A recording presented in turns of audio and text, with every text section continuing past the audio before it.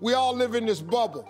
What you gotta do to get the life that God wants you to have, you gotta put more air in your bubble. You got to blow your bubble up. Expand yourself. Take yourself out your comfort zone. Do not live in your bubble. Put some more air in your bubble. If you stay in your comfort zone, that's where you will fail. You will fail in your comfort zone. Success is not a comfortable procedure.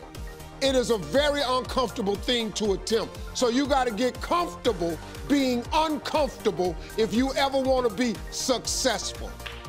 Start putting some pressure on. Put some pressure on yourself. Get out here and get about it.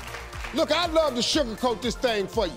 I'd love to tell you, look, you can go out here and get rich, do a couple of things. That ain't happening. You got to get real doggish.